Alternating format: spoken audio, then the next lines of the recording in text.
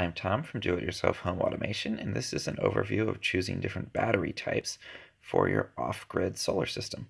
So if you're using solar panels for an off-grid application, you're probably, in the best case scenario, only going to get usually about maybe 6 or 7 sun hours per day.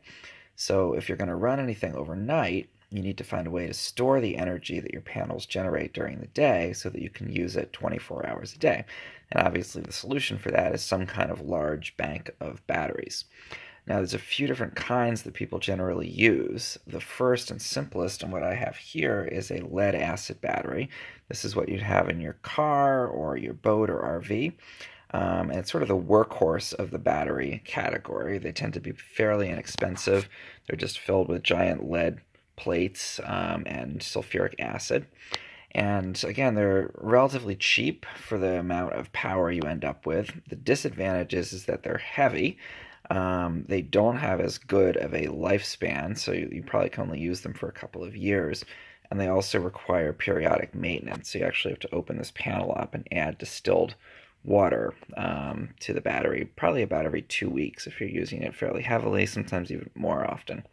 So again, inexpensive, but you have that challenge of having to do the maintenance, and also they're heavy, and the lifespan is not that great.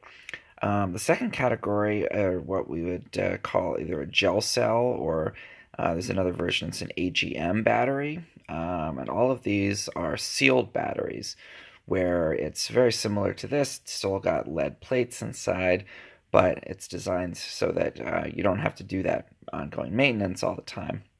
And those batteries are generally more expensive than these very basic kinds of lead acid batteries, but they're great if you're building an off-grid system where you don't want to have to go and constantly do the maintenance. And usually they're a little higher quality, so you're going to get a better lifespan. Also, one other thing to note, you have to keep this upright or else the acid will leak out. Generally with AGM batteries or gel cell batteries, you can keep them on their side or position them somewhere else so you don't have to be as worried about having that acid come out. And then the final category that I think is really exciting, is fairly new, is lithium batteries.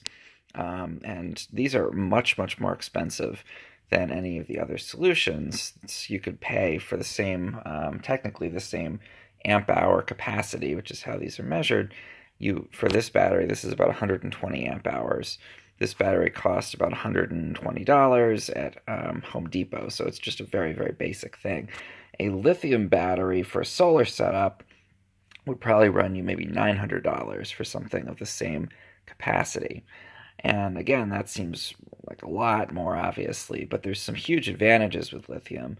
One is that with all of the other battery types I've mentioned, including this one here, you really only want to discharge it to about 50% of its overall capacity.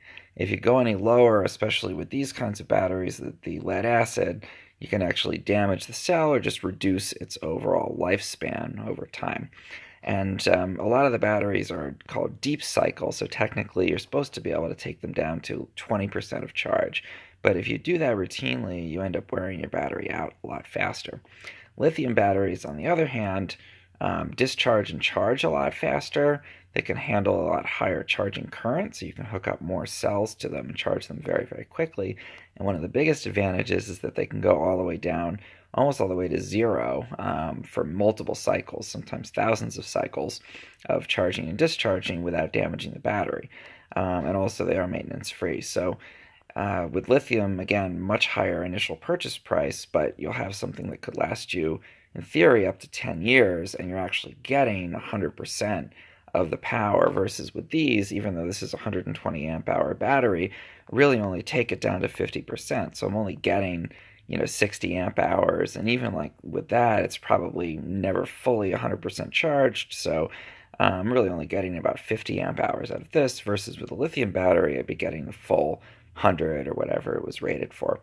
So again, some factors to consider: price, whether you feel that you're able to do the maintenance on it, whether it needs to be on its side or upright, and then overall just how much capacity you need to be adding for your system. If you found this helpful in any way, please subscribe to my channel for more of these kinds of videos.